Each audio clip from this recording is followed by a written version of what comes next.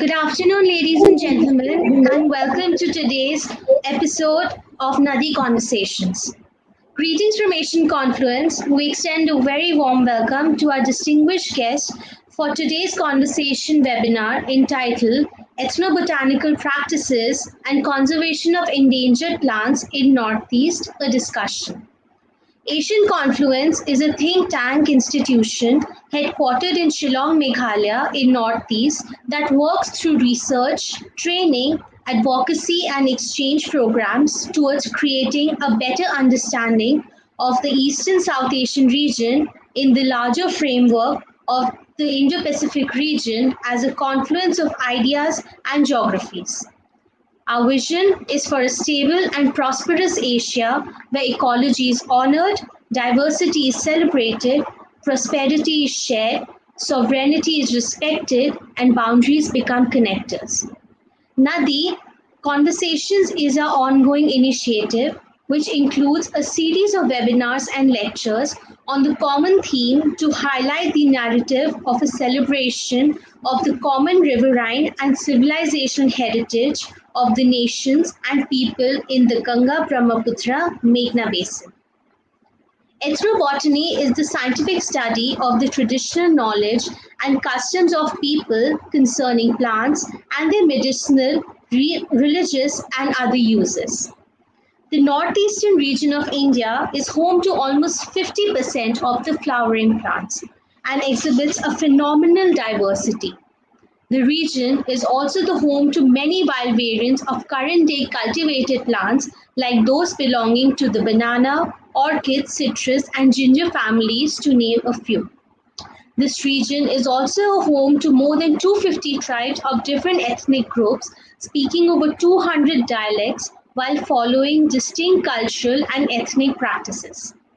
The study of ethnobotanical practices in the region may show us the way for the promotion and best utilization of the traditional, herbal, medicinal plants and wild races of crops with high resistance to insects and other damaging diseases for the benefit of mankind. Our distinguished guests for this afternoon, ladies and gentlemen, are Dr. Vincent T. Darlong from the Martin Luther Christian University, Shillong, Dr. A. Mao from the Botanical Survey of India, and Dr. Potsangam Kumar Singh from Manipur University. Dr. Vincent Darlong has over 30 years of professional experiences both with the Government of India, the Ministry of Environment, Forest and Climate Change, and the International Fund for Agricultural Development as specialized UN agency. His academic background is on the natural resources management, but professionally he has worked on the development of tribal and rural people building on the social biocultural practices. Currently, he is the Vice Chancellor of Martin Luther Christian University, Shillong, and he is an alumni of the Northeastern Hill University. Dr. A. Mao is the director of the Botanical Survey of India, which is headquartered in Kolkata, West Bengal. He has over 30 years of research experience in micropropagation of orchids, rhododendrons, medicinal plants, ethnobotany, and floristic study, especially of Northeast India. He is also currently serving as the president of the Society of Indian Ethnobotanists and the president of Association of Plant Taxonomists. Dr. Potsangman Kumar Singh is the professor of the Center of Advanced Study in Life Sciences, Ethnobotany and Plant Physiology in the Department of Life Sciences, Manipur University. His field of specialization is plant physiology and he has been teaching this for 30 years. He has also had a research experience in the investigation of the different aspects of Zizanifera latifolia wild rice, a rare species of India. I would like to welcome all our three speakers, sir, and now I would like to hand over the mic to Dr. Vincent Darlong, who will be serving as a moderator this afternoon.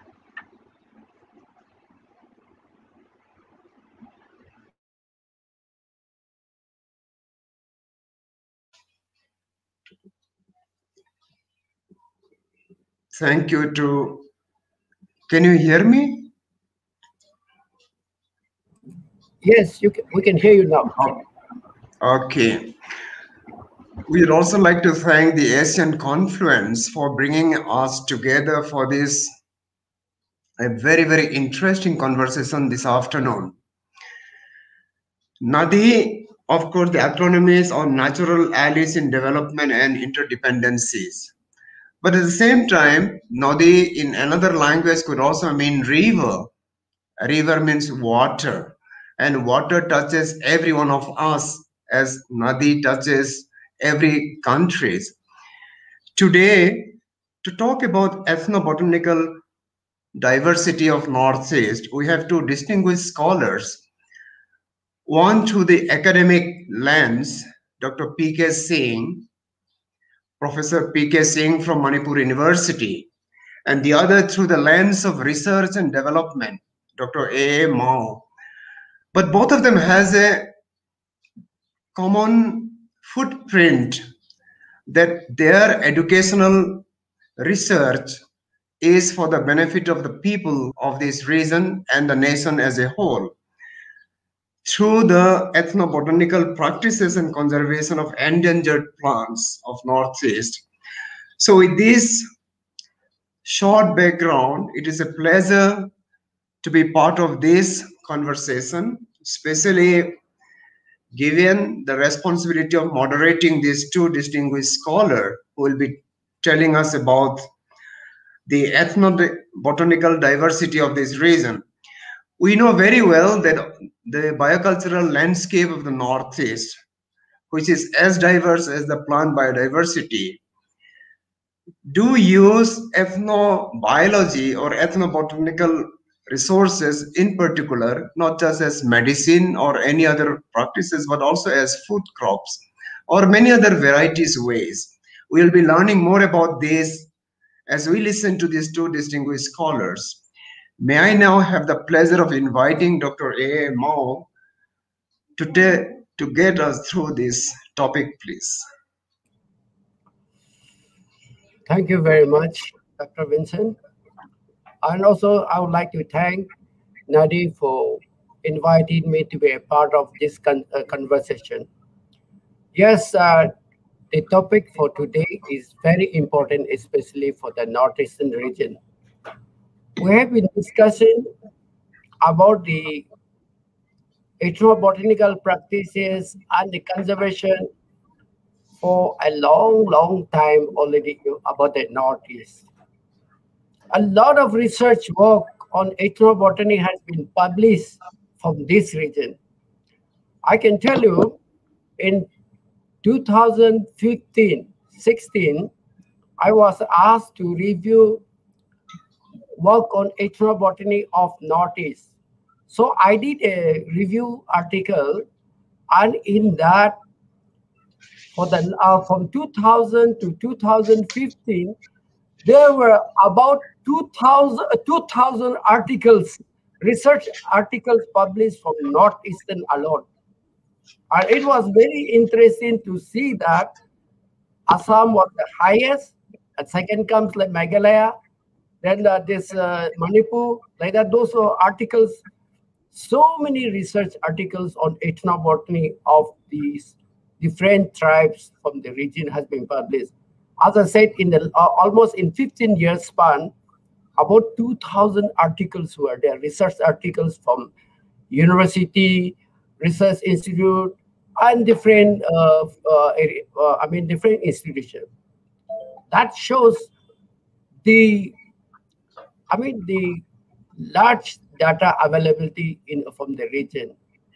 But then you see, all this has been reported, but whether we are making use of this information already documented. In that point of view, I must say we have done very less. We have documented on ethnobotany, especially medicinal plant, so much, but the output or the benefit for the local people who has done the work or who are medical, this medicinal, ethno-medicinal practitioners, they have not got any benefit from these studies as such. So that way, it is in a way very difficult to tell the local people to conserve this medicinal plant or rare endangered when we talk about it. From my experience, as I'm working in Botanical Survey of India, one of our mandate is also to conserve ex situ these rare, threatened, or endangered plants. We have botanical gardens in Shillong, also Gantok, Arunachal, then also in different parts of the country. So one of our mandate is to bring the rare endangered plants and cultivate in this ex situ in the garden. But so from this aspect, in the Northeast, when we talk about conservation of this this ethnobotanical practices or the important plants which you have, it is very difficult for the villagers to do it unless the government gives support, financial support for them to conserve. Otherwise, you see, everyone is struggling hand to mouth, and to conserve, it is impossible to expect from them that they will be conserving these rare endangered plants if they are not getting any benefit. If they get benefit from government, they may do. Otherwise, I don't think they will conserve. Whenever we visit this field, and whenever we visit the villages, we tell them to conserve these plants. These are very important, and they also tell us the uses of these different plants for medicine or for other uses. But if we tell them you conserve, preserve it, don't destroy, or you try to protect it. But the first thing is that if they are not getting any economic benefit, they say they cannot, because they need first food and money. So for that, they need to cultivate, they need to do farming. So in that process, most of these plants are also, destroyed or done away.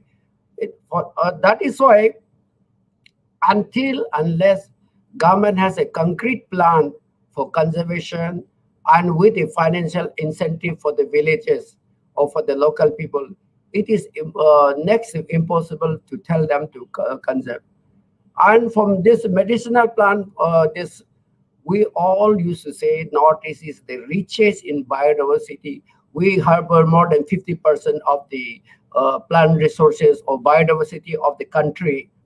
But then when it comes to benefit sharing, if we look at from the Northeast, I don't think we are getting anything in this aspect also. You may think that I'm very negative, but reality is that, you see, where is any medicinal plant grower? In the Northeast, we have talked about this medicinal plants a lot, but reality, whatever we have is just in the wild. And if we start collecting from the wild, within 1 year, 2 years, it will finish all what we have. What we say, we are very rich in this medicinal plant resources in the region, but reality, we don't have much. We have number of species is there, but the population, if we are to talk about the abundance, since our area, the geographical or the size or land holding is very small, though we may have a lot of species, unless we have mass cultivation or mass propagation, there's no chance for this commercialization or for economic benefit for the people. And to do that, of course, we need a lot of planning. We need a lot of this training to be given to the local people, at least in that cultivation packages, then also this harvesting, post-harvesting technology, then value addition, and all this thing has to go in. Otherwise, just telling them, do the medicinal plant cultivation and you'll get a lot of money. It's not going to be like that. It is not that easy. Nobody is going to buy the medicinal plant. We must know that medicinal plants are are cultivated for specific purpose. If there is no market, there's no point of cultivating, because they are not vegetable. You cannot use as a table in table for as a vegetable. So if anybody wanted to cultivate any medicinal plant, they have to look first into the market. And if there's a market potential, and if there's people who are willing to buy, only we can recommend or we can suggest the villagers to go for it.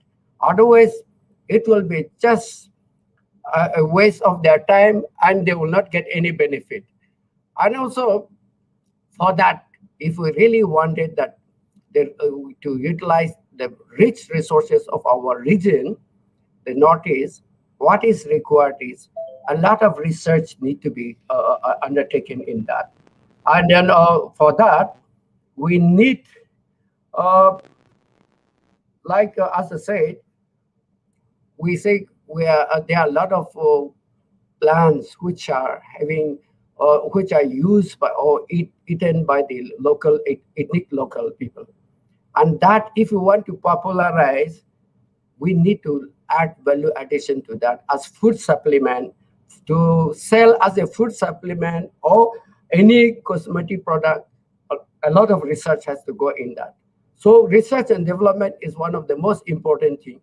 Otherwise, nobody is going to buy by just simply telling this is good for this or good for that. Nobody will buy and eat. So unless we develop that research aspect, it is going to be a very big challenge for Northeast to get any benefit from this our resources. If you look at this, Japan, Korea, and China, their products are so nicely packed.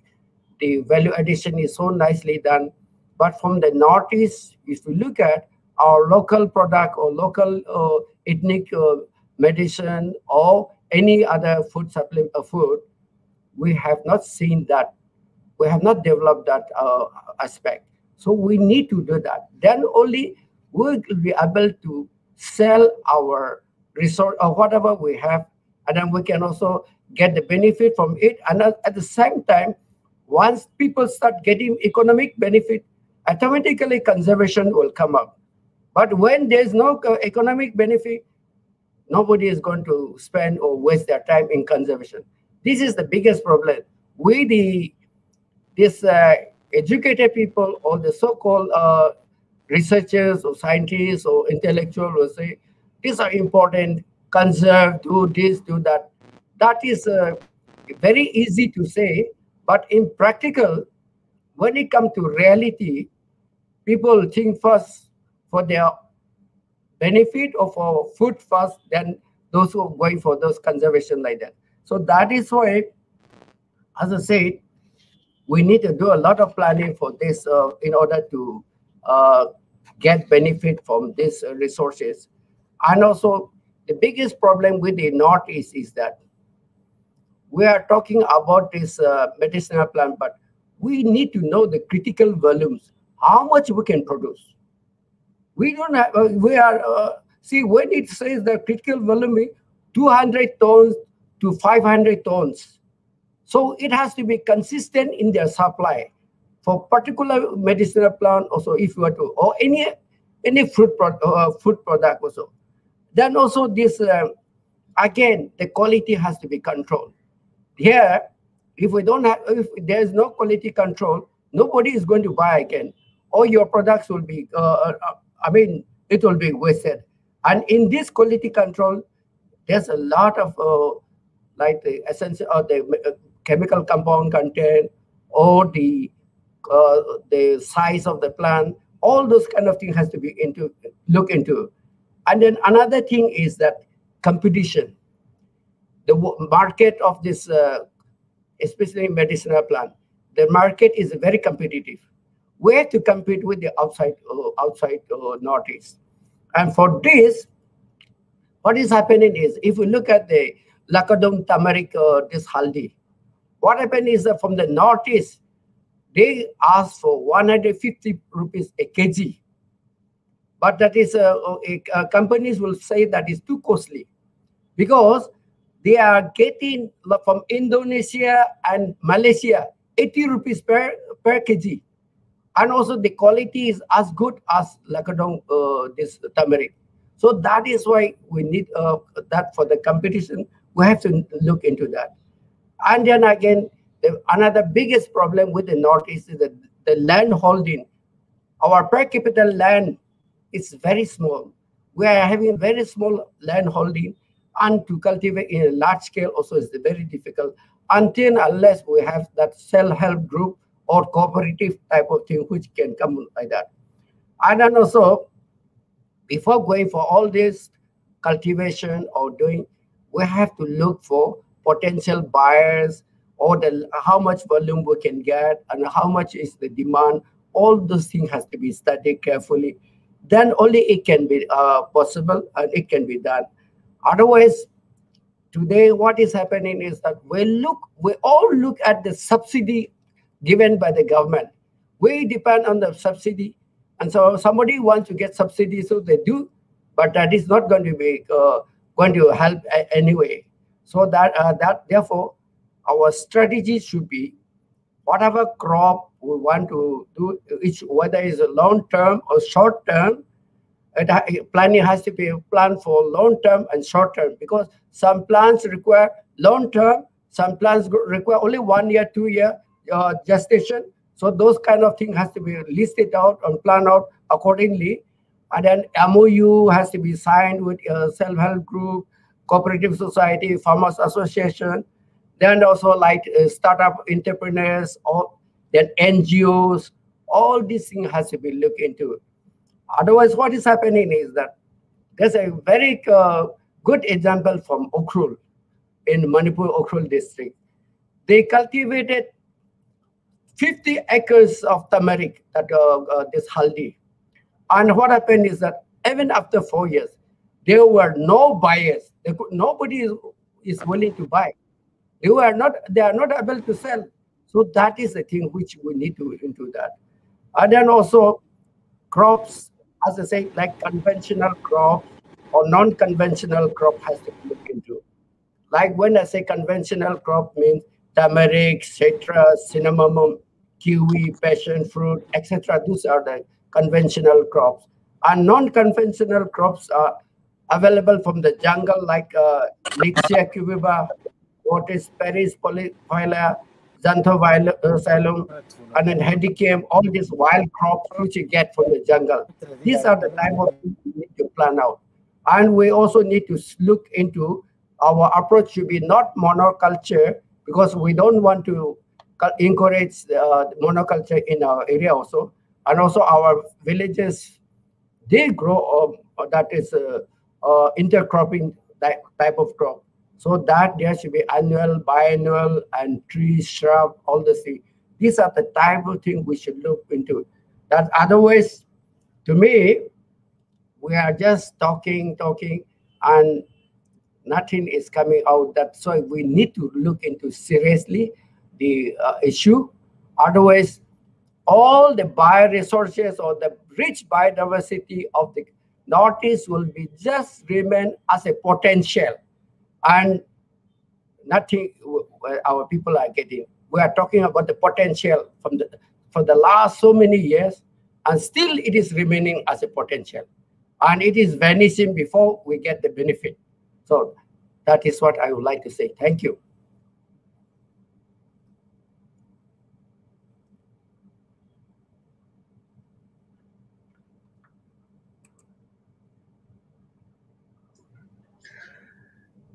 Thank you very much, Dr. Mao. As usual, it was very, very enlightening to listen to you.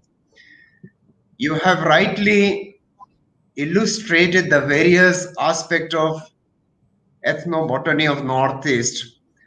You know, the communities are the custodian of majority of these plants, as we say, based on the land holding or forest holding statistics of the region.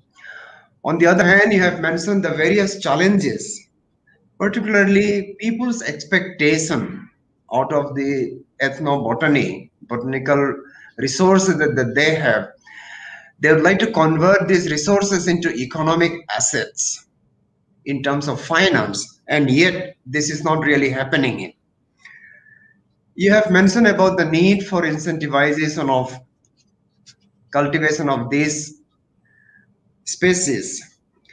Well, you have also indicated about the challenges of research and development needs, value additions, repackaging of the product, and also not having been able to produce to become commercial volume or critical volume for viable commercial entities. You also indicated about the competition in the market that we have to really look at, and the challenges of land holding within the region, limited market intelligence because of which we are not able to sell many of our product, and our over reliance on subsidy is another challenge that we have. You have indicated not just about R&D, but at the same time complete value chain understanding of medicinal plants that we have in this region. You indicated about the potential as a kind of discourse that had been going on over so many decades or years now, converting that potential into actual, translating that into economic benefits remain a challenge for the people of this region. And this is where perhaps we need the support of the government as much as the support of the educational institution and R&D institution. Thank you so much for your, as usual, enlightening deliberations and discourse. And of course, perhaps biopiracy is another area in which we need to really look at it in the context of the resources that we have in the Northeast. Thank you so much once again. And I'm sure, I don't know whether we will have the time or whether it is part of the conversation that if somebody would like to ask any question that we might be having later on. Thank you once again. Well, our next speaker is Professor P.K. Singh. I had known him quite some time. Professor Singh, are you there? He has a very, very charismatic name, in the sense of Sangbam, as charismatic as the ethnobotanical species of Northeast, This is something which is always unique. Thank you so much for being part of this conversation. It's very many years that we have met, but I could see that you have become healthier than before. And I could also see the wisdom that has gone into your years of research in these areas. We are all waiting to listen to you on this topic. So the floor is yours, Professor Singh.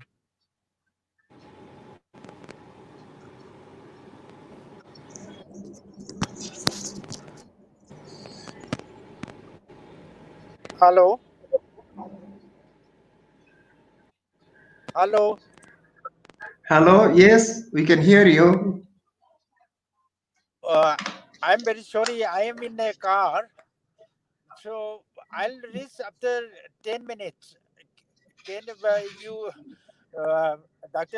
Dr. Darlong, can you wait me for 10 minutes? Because can you hear Yes, me? we can hear you, but I think you can continue. I'll reach my office within 10 minutes. I am in a car, so it is inconvenient for me. Okay, sir. Yeah, sir. No issues. Till then, I have some question for Dr. Mao from his address. Please. Yeah. So, Dr. Singh will wait for you about 10 minutes. We'll reconnect you after about 10 minutes. Please go ahead with the question to Dr. Mao. Yeah, Dr. Mao, you made this point that it's almost impossible to make this conservation possible without the incentive. So, do you? This is my first question. I have two questions. So, do you think that without after pandemic, government has the budget because health is now part of health, national security. So, will government be able to diversify its already tight budget into conservation? Do you think that government of India will do that because you are part of the government organization? Second thing is, sir, you talked about that Northeast has abundance in terms of numbers, but not in terms of volume. So, sir, do you think that in Uttarakhand and Himachal, we have lot of industries which have come up? So, do you think that government support is lacking on the part that industries have not been set up, or is the issue that people in the Northeast don't trust government with the government programs? Like, is there trust deficit also for giving their land for cultivation? These two are my questions, sir. So regarding the conservation, of course you can see in the Northeast there are some sacred groves, especially in Meghalaya, parts of in Assam and other places also there. But the sacred grove in Meghalaya is to some extent larger in area, and by falling into that sacred grove, some conservation is there. But in other parts of this northeastern region, the sacred grove or sacred place where it is declared as a sacred, they are very small areas. Sometimes only one tree is there or one small area is there like that. And that is due to religious reason or for some reasons of taboo, they are preserved. But otherwise, from individual point of view or from the community point of view, apart from the sacred group, there are very few places where you can say they are conserved.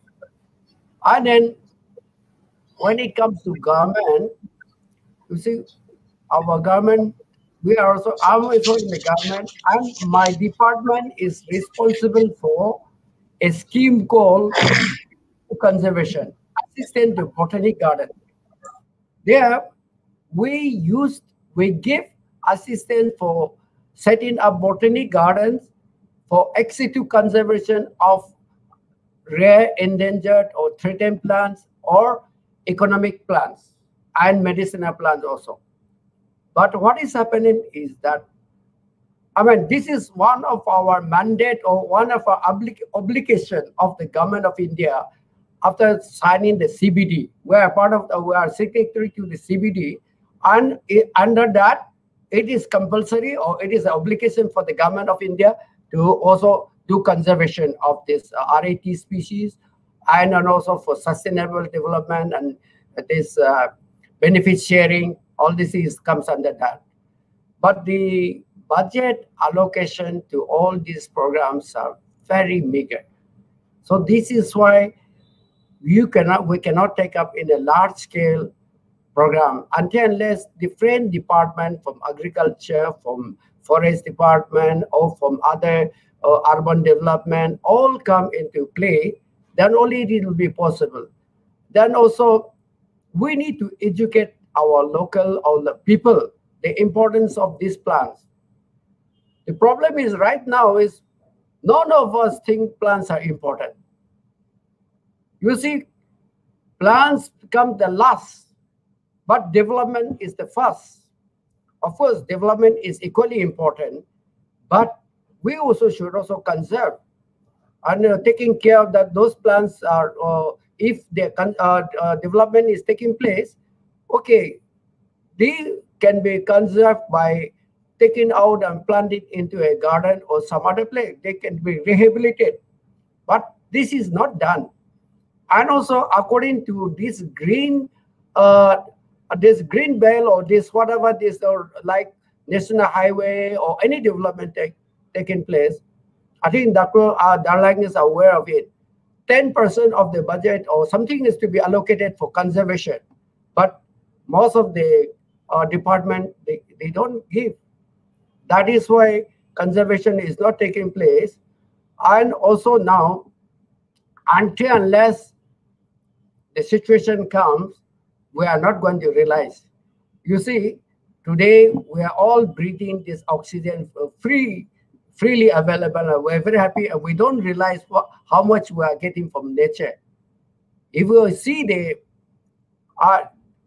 estimate, people, according to what I know, the way we are breathing oxygen per day, it's about, people say about 21,000 per day. We are spending, we are getting free from plants. But once the plants are gone, we are not going to get. So those are the thing, the importance of this, So conservation comes not only because of the medicinal plant or economic value, but there are different aspects are there because plants contribute for all this for our well-being. And then regarding this, the second question you was asking me. Yes, sir. The second question was, sir, that I have been attending a lot of webinars regarding Northeast agri-horticulture development. And in every webinar, this point is made that we need to develop value chain and all those things. And you pointed out that there's been a lot talking about it, but we have not been able to walk the talk. So what is the biggest bottleneck that after so many years, and this recommendation is been made every time I'm attending a Northeast webinar or people from Northeast are coming, whether it's regarding development, economics, or other things. What's the major reason that this talking has not become into something concrete for so many years, sir? Actually, what is happening right now, what I see is that in most cases, whoever take up this program, most of them they just wanted subsidy from the government. They wanted to start a program, a plan, and get some money, then after that they stop. But what is really needed is that this startup, we need trained people who are really serious to do startup in the region, who are trained, who can do that, who are really serious. Otherwise, right now, we don't have people who are serious in the business. Because many people are coming forward that they want this, that, and they are applying to government for grant or for project. But reality, they are not serious. So we need to come up from the region, young people who are really trained and who can do startup, because then only it is possible. Otherwise, all the seminar, workshop, we talk about this thing. The same thing has been repeated again and again, but nothing come out. So that is why really what is required is some startup from the region has to come up. Otherwise, we cannot depend, or we cannot expect somebody from Bangalore to come and do for us, or from Calcutta or Bombay to come and do for the Northeast. But from the Northeast itself, somebody has to start it. Of course, I have seen that in Shillong, Zizira is there. They are also trying to do it, but they are not in a large scale. They have not done it. No.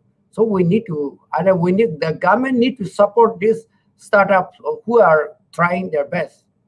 Otherwise, private companies will not come and just do like that, but then startup people from the region who knows the region and who knows the difficulty or the problem, if they can do, then I think it will be possible.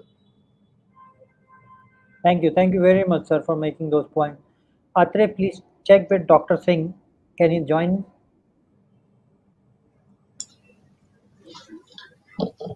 Dr. Singh, are you around? No, sir, he's not around right now. Atre is checking. Okay. Then can we have another question to Dr. Mao? Am I allowed to make some... Yeah, sir. Yeah, sir. Go ahead, sir. Go ahead.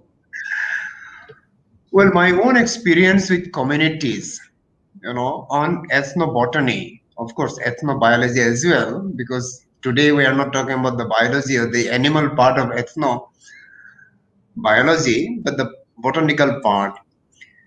While designing project and program for implementation in the rural communities across the Northeast, we see that their main interest is not so much about commercializing the plant that they have around for medicine.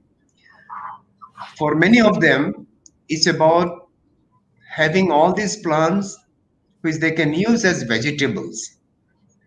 Otherwise, many of these plants are actually medicinal. What is your take on this? To what extent converting medicinal plants into edible plant which the communities use, and to what extent that is actually building the nutritional health of the communities in a way that prevent them to take any medicine? What is your experience and what is your take? Regarding that, I think the research institution can help, because nutraceutical analysis of those plants, if we can help, and it can, if then we can recommend and people can start growing that. Because what we are today is that in most cases, this ethnobotanical or any biology in our side is, we have not analyzed the plant material, or we have not studied, nobody has studied in most cases. So science can help a lot in this, and then it can promote the local of, even if they cannot sell. If we can find out the nutraceutical aspect or the medicinal aspect of those crops, vegetables, and promote that, because there are only some examples given from the Northeast. There's one plant I do not know in this common name, oxalis. Oxalis has been studied, and this plant contain this local villagers use as a vegetable. It has a sour taste.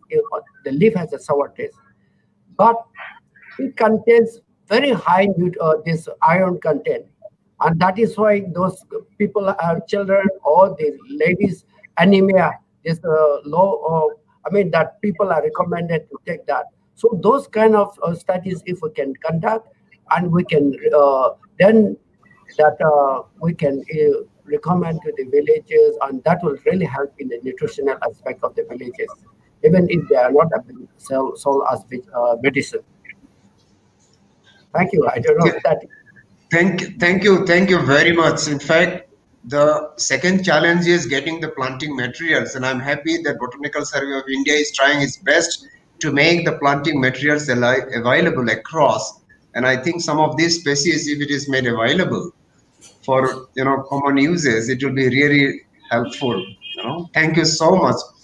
Well, it's a pleasure to welcome Professor P.K. Singh. As I have mentioned, he has a very, very charismatic name, if I pronounce it fully. So, as much as the charismatic species in the botanical context of Northeast. So, may we have you, Professor Singh? The floor is yours now. Yes, all time I am accompanying with the forest, ICR, and just now I am in the ICR office. Okay. Doing some research program regarding the red medicinal plants cultivation, and this programming along with some of the universities I am doing. I am very sorry, sir, Dr. Ralong and Dr. Mao. I am very fortunate to see you too after so long time, and as we are entering to all age, changing our faces also. I am very happy today to see you too, and again I do apologize that I am on the way inside a car and I could not hear your, but I could hear Dr. Mao's speech, and very interesting. And I'm very sorry because of this short of time. Please do not mind. This is my okay, sir. Can you hear me, sir? Hello. Yes, we can hear you. Please go on. Yeah, thank you. Regarding the topic, of today's discussion regarding ethno-medicinal plants and ethnobotany of the Northeast. Particularly, I am very proud of my teacher, my guru, Professor S. Sinha. He got retired from our department. Erstwhile, JNU Center, he worked, and another Dr. Dividev, he was our teacher in the college. And because of the two figures, I can follow them, and I do learn from them somehow or other. But all, and the Botanical Survey of India, Eastern Circle, Shillong, there our Dr. Mao is all the time, and I got so many help from him also. Regarding ethnobotany in Manipur, particularly, Professor Sinha did his PhD program in ethnobotany of Manipur. And some medicinal plant list also he has published. And from that background, we are entering the ethnobotany of Manipur. So far, I have published about hundreds of papers and produced some in the field of ethnobotany. I produced about 15 out of my 25 PhD. I produced around 10 are ethnobotany students. Particularly, northeastern region is very rich because of the so many communities, I should say. So in Manipur also we can cite an example, the scheduled caste, scheduled tribe, general people, and the scheduled tribe people. They have their different identity. They have different culture. And so far, my knowledge is concerned, some because we are in the state itself, it may be different because of the valley area and the hilly area, but our culture is almost same, and we can mix up and intercaste marriages and so many others we are performed from time immemorial, and still it is pleasure that we could go ahead in this modern world, and even we are conserving our culture and that traditional knowledge system which a particular community has. This is one of the examples I could learn, because in Manipur from 33 AD onwards, from 33 AD onwards, it is king's place. So many kings. During each and every king time, during 1720, one king, Laringtho Khagemba, during his time, 1720, during his time, he organized the ethno-medicine in Manipur. He was the pioneer one. And during that time, no say medicine and the doctors were not there. And he practiced the Maiba. We call it Maiba. We call it, it is Gaura or the Maiba. And Directorate of Maiba. And Maiba is masculine and the Maibi is feminine. Two directorates of Maiba and the Maibi. And all the leaders of the Maiba and the Maibi, they claimed so many medicinal plants and their preparation as a drug medicine to the king, and the king accepted. And we particularly, if I took only 10 minutes time, particularly the king, he has established for a particular ailment.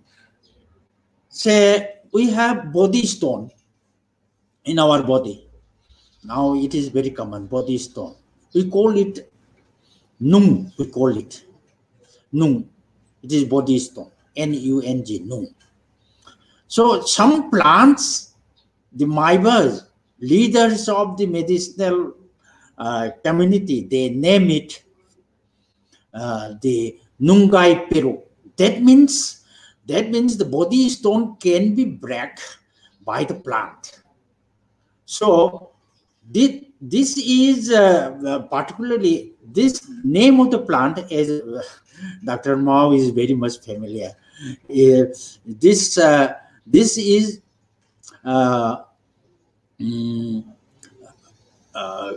what we call it, this pneumolaria. We call it Lobelia species. There are some other species are there. So the name Nungai Peru means it can break our body stone. Like that, we have different naming of the plants. I have published one book with co-authors with my student Sanjay Singh, naming of the plant names I published. Here we mention how a plant is named according to its naming. The particular medicinal plant, according to its name, it is for a particular ailment, it can be. So these are some of the examples I could, and scientifically we did. So far, one of my students did her PhD program in Goniothelmas sesquipedales. It is also one of the plant selling in the market. The dried one is selling in the market along with the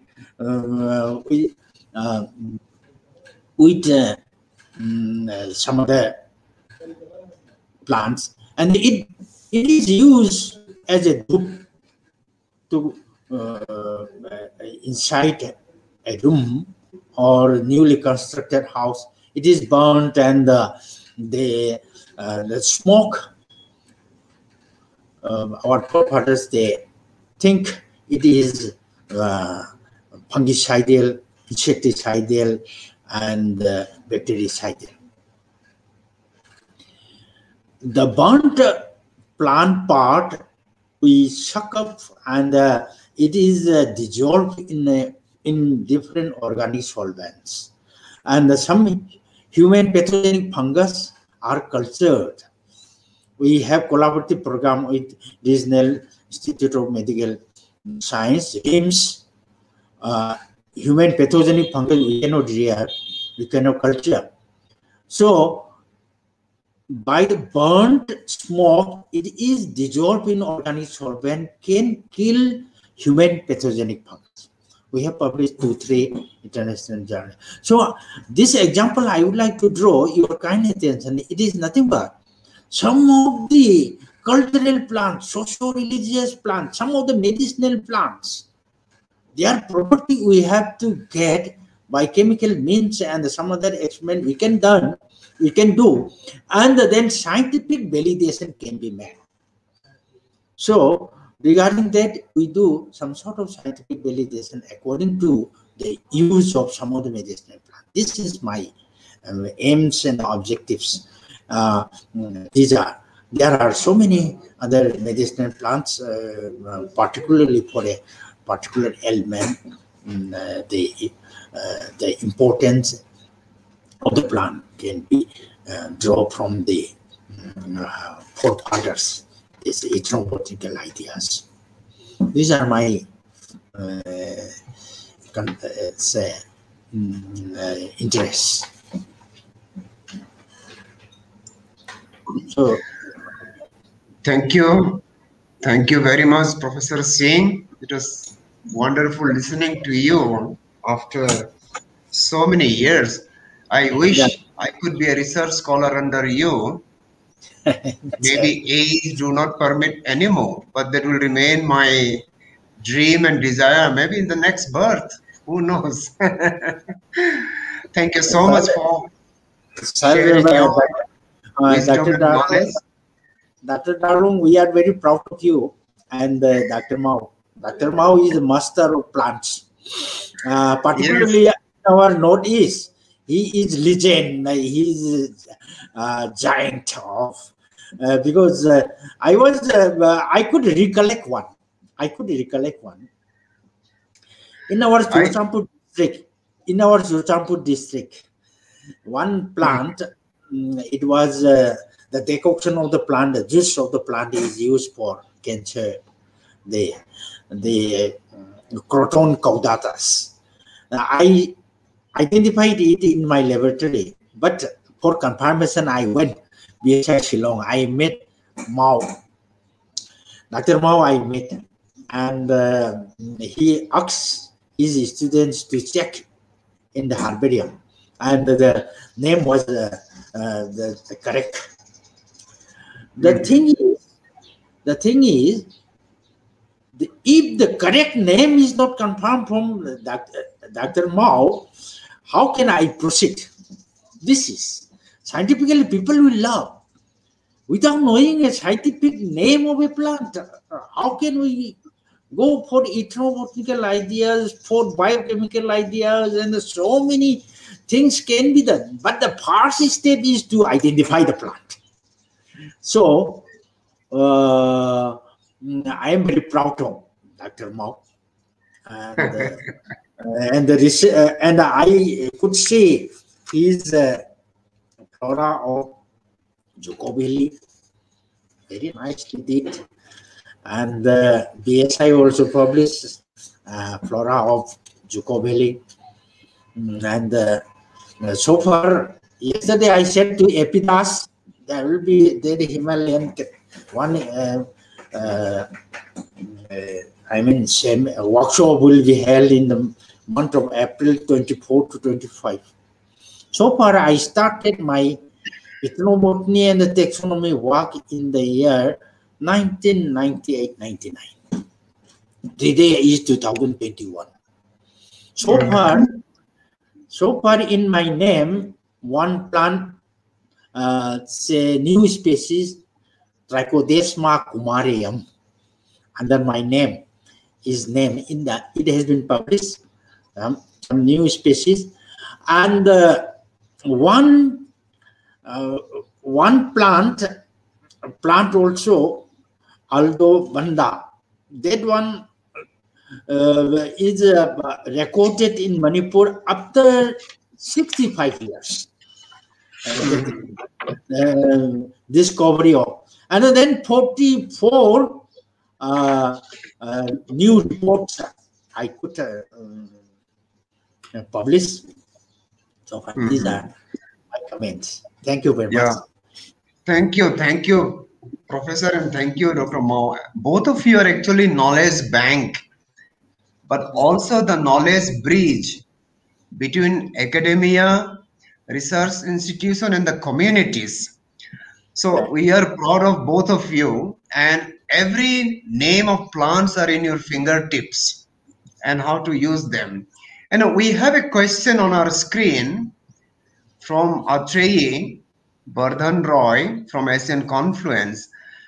She's asking, how can the knowledge of ethnobotany and studies related to native practices of growing these plants help in the conservation and rejuvenation of the otherwise endangered and almost close to extinction plant variety in this region?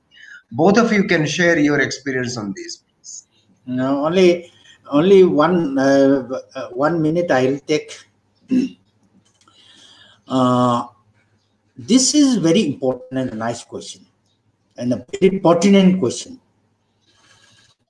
So I could join some of the, program of the different categories of plants, particularly threatened, vulnerable. These things I joined in Nagaland also, and in some other programs. And now some of my students, they did their PhD by observing the red medicinal plants. Particularly now, the same question I was very much interested in one of my students in ICR. I am in ICR now.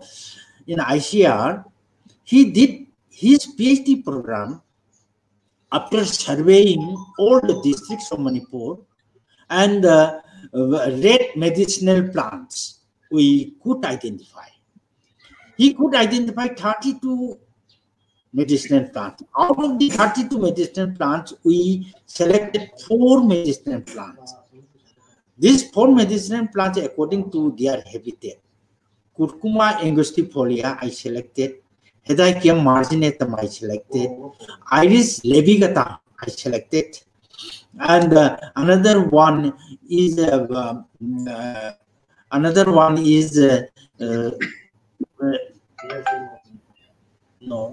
Loma, Izolgia communis.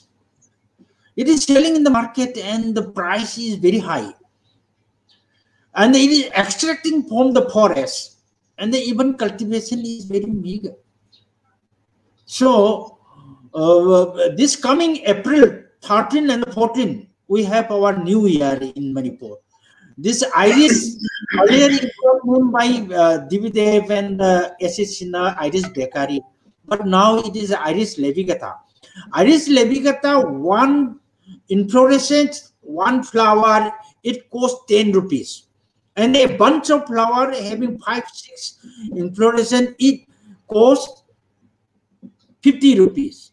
And so it is extracted from the marshy areas and the selling in the market on that day, New Year, Sairaupa. Now, conservation steps of these plants are very necessary. As the question is very much interested. The conservation steps. So we did crop physiology, and then plantation, conservation, and then yield of the plant. Thank you very much. Dr. Mao, please. Yes. Well, okay. Regarding this conservation or this ethnobotany, you see, today the youngsters, the young people going in colleges or schools, and even in the villages, many people are not aware of this this ethnobotanical practices or the plants. You see, what has happened is that with the introduction of agricultural crops from outside, like hybrid plants, now even if you go to villages or in small towns and these towns in the northeast, people are not growing anymore the local indigenous plants, or the local vegetables are not being sold. Most of these cultivated crops are being introduced and they are using. That's why now many of the youngsters, younger generation people are not aware of this importance of these plants, or even they are not growing those plants inside their garden or in their area. So that is why the important is the ignorance of the plants. That is the most important. One of the most endangered thing, which is endangering the local plants and species. And then only if you go to the remote areas, they are the one who still maintain the germplasm, and they are the one who is growing and conserving these plant species. So in reality, if we see that the remote villages, the remote places are the places where these plants are available or they are being conserved, because there is not much introduction of outside plants. So that is why I think the government or the people should give them incentive to those remote villages for conserving this germplasm. I think that's the way we can conserve. But of course, we need to educate our younger generation about the importance of this plant, and also we also need to introduce in our local daily diets the varieties, because today most of the children, they are not eating anymore those kind of vegetable or fruit what their parents used to eat. So that of course our parents responsibility also, and the local community also has to take responsibility, and any education in schools and colleges also need to be done like that. Then only we can conserve the knowledge as well as the plant. Otherwise, I think the chances are very remote of conserving this plant. Thank you. Thank you so much. We are already 66 minutes in conversation. Sir. I think there is another question that has come in. Can places such as Zoco Valley and festivals such as Hornbill in Nagaland used to spread more awareness about the variety of flora in Northeast India and the related ethnobotanical practices? Both of you can briefly respond. It is very always yes. The question is also very interesting. There's the same can be repeated. The same can be repeated. Say, Dr. Dr. Mo, can I draw your attention? Oh yeah, go ahead. In Manipur, we have Meitei Hindus and the Meitei religion, all religion. But in Hinduism, Philanthus umbilica. Earlier it was umbilica officinalis. Philanthus. The fruit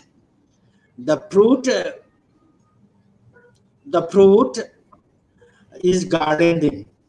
Make a garland, and boat race is done. That we call it Haikuru Hidungba. Haikuru means amla, and Hidungba means Haikuru on boat. And two groups will come and the boat racing will be done. So it is a festival. It is the popularization and the importance of amla, and it is very much linked up with the culture of a particular community, like Meitei community. I am also in the community. So about the conservation of the people know that the importance of amla, Philanthus umbilica. And so it is in the form of a festival, like in Nagaland Hornbill, and in Manipur, as I told you, one day is there, and on that day,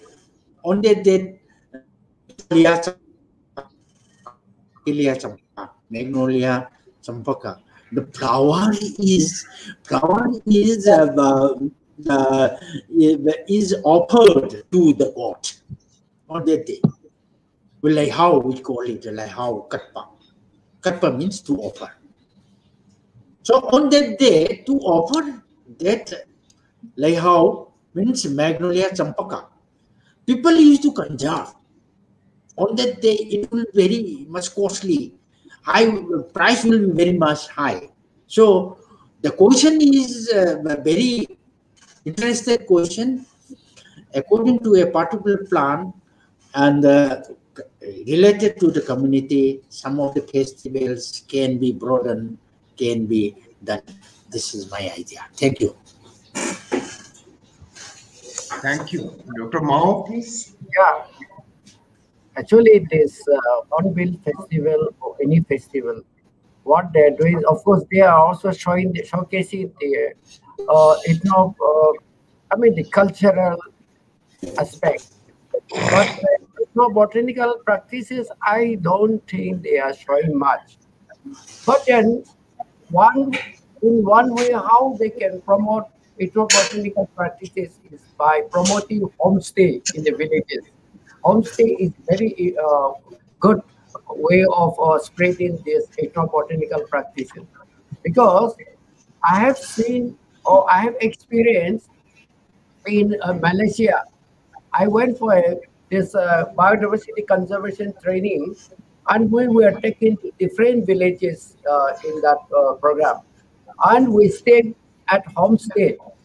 And then there, each for we were put up in one house, at least two people, and then there we eat, we sit together with the house people, eat together with them, do everything together. So it was by that way you learn a lot about the people. But what is happening is that I have seen in Northeast also now that people are doing homestay, but our homestay is quite different. They make it like a hotel. Though you are coming and staying in their own house, but everything is like a hotel and you are staying there. That is not homestay at all. Homestay means they should come and stay in a very simple, like what you are staying at home in the village. Then also eat the food what they cook by the house owner, share the food together, and then do all whatever they go to field together, and then whatever they do, the family, you experience that for 1-2 days or for a week. This is what they do. But in our case, what I have seen in the Northeast is not like that. What I have experienced. So that's why our homestay can be a very good thing to promote our ethnobotanical practices of the region. So that is which I would like to say that. Yeah. Thank you very much. I think that is a very, very good idea. Revisiting our practice of homestay. Mr. Alak, how long can we go on? Sir, actually it was for 1 hour and we have crossed the time, but if you want, we can have this for another 10 minutes, sir, before we close. Yeah. Do we have any other questions from any one of us? Sir, this is just asked the name of sir's book. What's the name of your book, sir? This for Dr. Singh, and from where we can get it. Please suggest some good books on medicinal plants of Manipur. Dr. Singh. Medicinal plants of Manipur, we have one book published by my guru, Professor S.C. Sinha, Medicinal Plants of Manipur. It is an old book. It was published in the year 1996. And another one I published, Plant Names of Manipur. It is published in the year 2018. And another name of my student, say Bir Kumar, he published one book also, Encyclopedia of Medicinal Plants. And I'm trying to publish one book with one photograph and the local name and the utility, ethnobotanical, ethno-medicinal value of the plant. It is going to be completed. I could publish it. In that around 1,400 above plants I could incorporate in there. So, regarding if some of the students are interested, they can communicate my email and I'll incorporate in their future. Thank you. Thank you. Thank you very much. On behalf of Asian Confluence and the team therein, it's a pleasure to to have had the opportunity of listening to these two scholars, as I said, who are the knowledge bank on ethnobotanical aspects of the Northeast, and also they are the knowledge bridge between the academia, research institution, and the communities. The discussion that we have just concluded showed that the communities in the Northeast are the owner custodian of varieties of ethnobotanical species. They have an aspirations, they have a dreams of converting these resources into assets, and yet there is one challenging area that they have not been able to convert these assets into economic prosperity as yet. So this will remain a challenge in spite of the fact that there has been several initiatives both from the government or other organizations. At the same time, we have listened to the various challenges that we have been illustrated in today's discussion. Having said that, once again, let me thank Professor P.K. Singh and Dr. Mao. And hopefully, this is just the beginning of this conversation. And the challenge remains for us that, as they have pointed out, how do we harvest the wisdom of the elders of the communities in the areas of ethnobotanical knowledge? How do we convert this knowledge of the women that is there across the communities, harvesting or harnessing the strength of the youth in different ways? How do we translate all of this into both conservation practices as well as economic practices, which is the dream of the communities? Once again, thank you very much for highlighting the issues, challenges, opportunities, or potentials on ethnobotanical practices and conservation of endangered plants in Northeast India. Thank you once again. Thank you very much. Thank you. Thank you. Thank you, everyone. I just wanted to make few quick points before all of you leave. First of all, I want to thank my colleague Atre for arranging this and bringing all of you on this platform to talk about such an important topic. And I would like to thank Dr. Vincent for moderating this session so well, and the two panelists, Dr. Singh and Dr. Mao, for extensively talking about this important thing, and the point raised by both of you. As Dr. Mao said, that we need local entrepreneurs so that we can finally walk the talk and realize the potential. And we need to invest in research and development more so that people do get what they need, and we work on the conservation. Dr. Singh, I am not an expert from ethnobotanical thing, but it was very nice listening to you and the wide knowledge which you told us in a very limited amount of time which we could allot you. I hope after this pandemic is over, we could host you at our Shillong office and see you in person. It was nice having all of you. Thank you, sir. Have a nice day. Thank you. Thank you. Thank you. Thank you. Thank you.